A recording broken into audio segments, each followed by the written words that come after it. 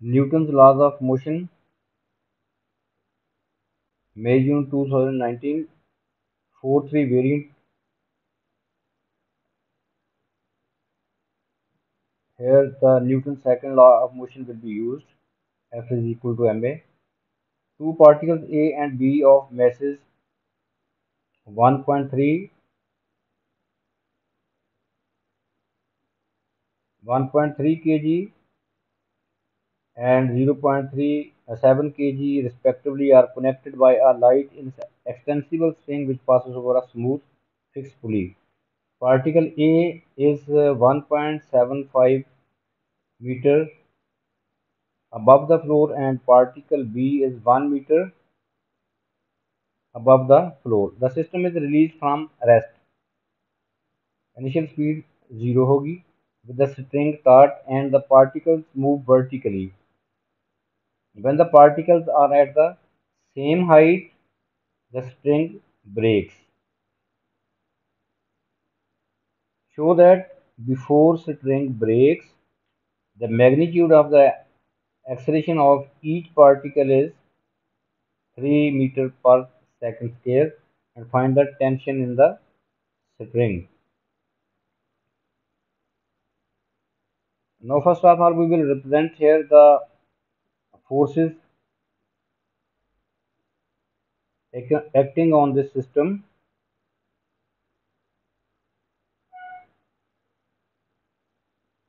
Weight of particle B vertically downward 0.7 g. Weight of particle A is 1.3 g. Direction of the tension towards pulley. Direction of tension towards pulley. Now we will find equations using Newton's second law of motion. We will make an equation of each particle. For particle A, equation of motion will be, since the particle A is heavier than the particle B, so when released, the particle A moves downward. Equation of motion for particle A will be 1.3 g weight minus tension is equal to ma. Using Newton's second law of motion, F is equal to ma. Net force 1.3 g minus t is equal to 1.3 a. Say this is equation number 1.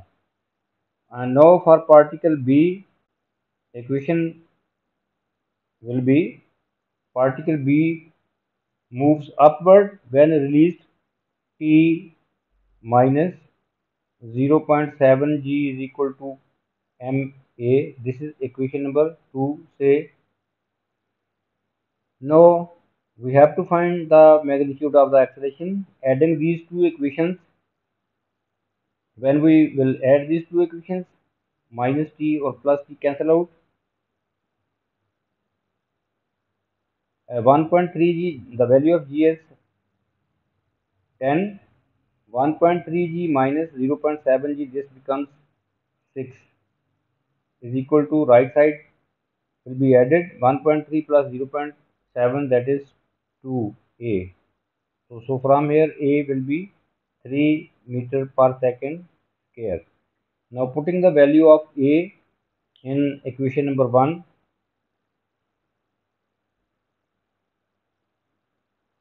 in any equation you can put this value of a, you will get the tension. In equation a, 13, 1.3 g means 13 minus t is equal to ma.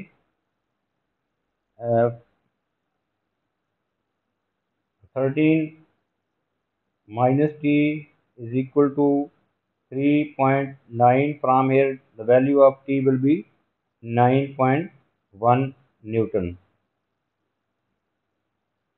This is tension. The magnitude of the acceleration is 3 meter per second square. Now move to the next part of this question. Find the difference in time.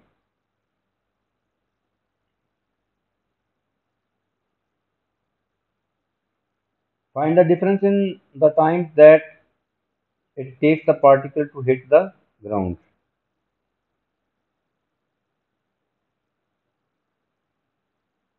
When the particles in the question statement, when the particles are at the same height, the string breaks. When the particles are at the same height, the string breaks. तो ये दोबारा diagram आप देख सकते हो.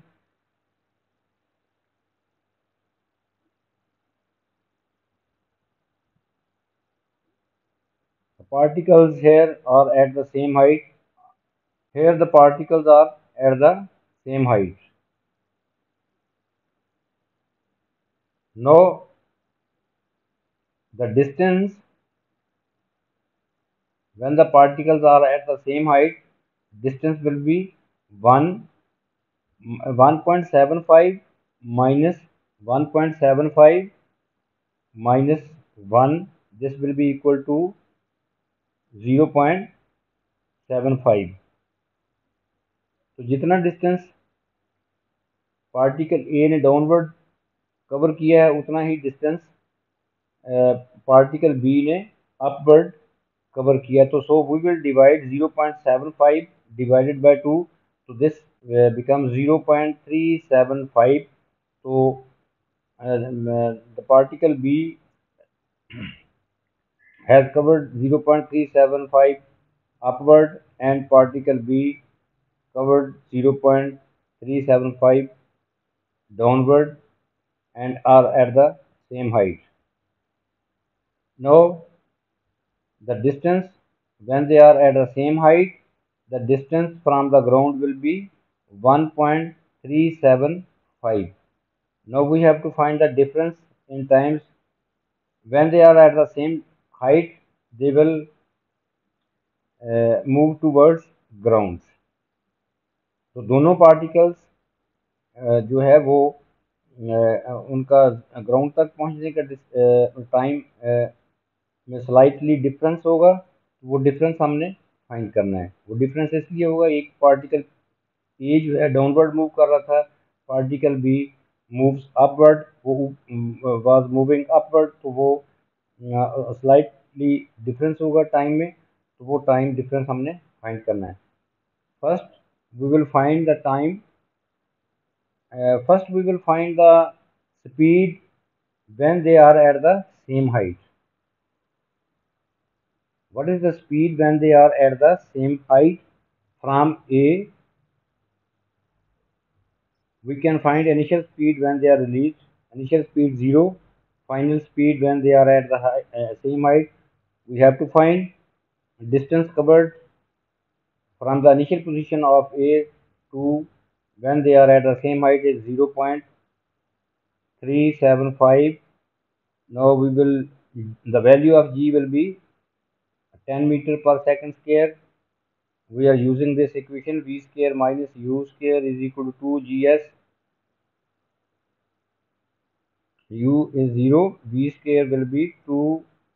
10 into distance is 0.375. After simplifying, we get V square is equal to 2.25. A square root, taking square root, V is equal to 1.5 meter per second. When they are at the same height, the speed of each particle is 1.5 meter per second. A comes down, B moves upward. When they are at the same height, the speed will be 1.5 meter per second. Now we will find the time for particle A to reach the ground. For particle A,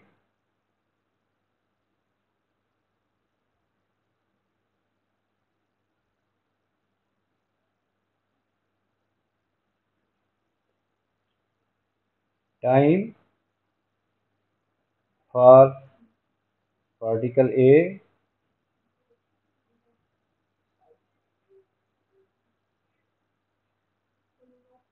we are using this formula S is equal to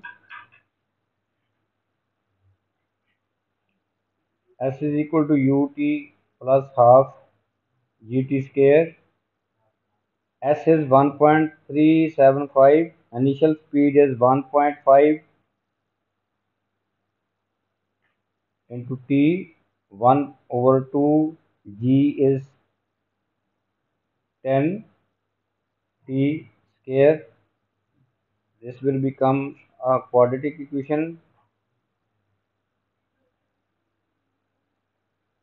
Writing it in standard form, 5t square plus 1.5 t minus 1.375 is equal to 0. Now you will use your calculator to find the value of t.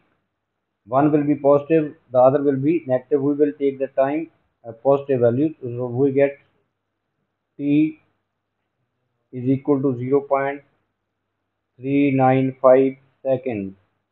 Now similarly we will find the time for uh, particle B. Time for particle B. Distance is same from the ground when they are at the same height, but the sign of speed, the sign of we will take the speed in because the movement is opposite. B A comes down and B moves upward, so we will take the speed of B as a negative because of the direction opposite. The distance is same. Distance again we are using this 1.375. S is equal to ut, but u is initial speed now 1 minus 1.5